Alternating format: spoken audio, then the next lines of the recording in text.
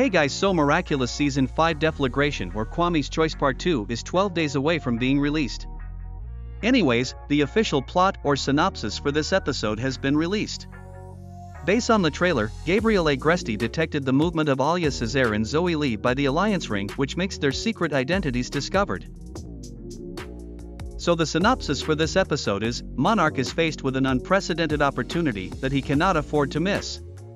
The world is about to be reconfigured, and no one seems to be able to stop it because the Kwamis have made a choice that has totally diverted Marinette and Adrian from their responsibilities.